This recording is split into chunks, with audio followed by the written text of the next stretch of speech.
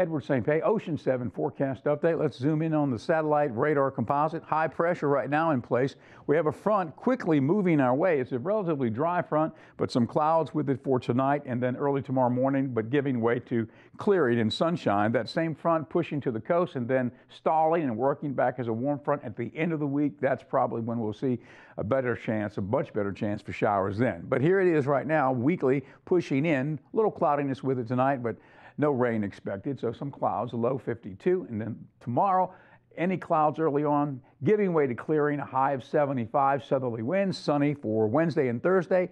That front working back as a warm front for Friday. Slight chance for rain, better chance for rain Friday night. And look at that, Saturday right now with that warm front pushing across, a 60% chance for showers and clouds back in the forecast. High temperature Saturday way up at 77 degrees. That's your Ocean 7 forecast. Edward Saint Pé reporting.